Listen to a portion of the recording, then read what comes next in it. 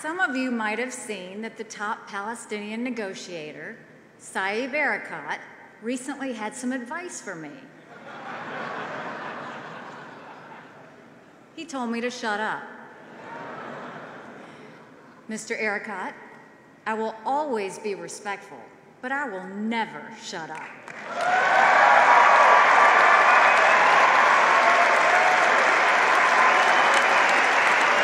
Long before I got to the UN, I knew a few things that have served me well in this last year. One of those principles is that standing up for your friends is critical. Just about a month before I arrived, the United States allowed Resolution 2334 to pass. It was a shameful day for America. On my first day, I assured the Israeli ambassador that on my watch, that would never happen again.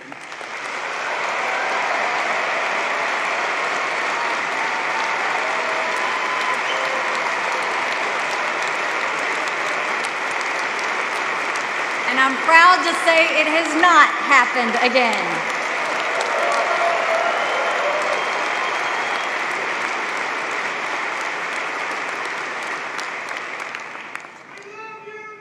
I love you too.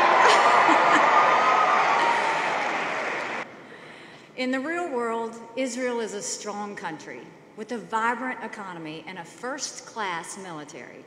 On the battlefield, Israel does not get bullied. The Iranians and Syrians can vouch for that. There's one more principle I knew before I arrived at the UN. Like most Americans, I knew what the capital of Israel was.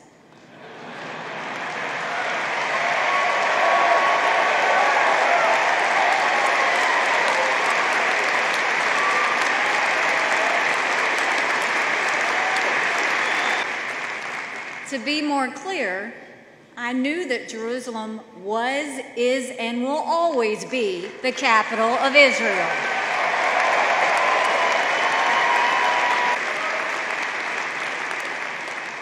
This is not something that was, I love you too. America did not make Jerusalem Israel's capital.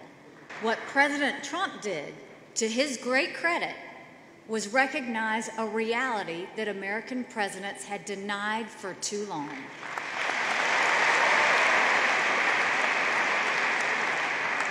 Sometime in the future, the day will come when the whole world recognizes that fact. I hope to be there and join our great ambassador, David Friedman,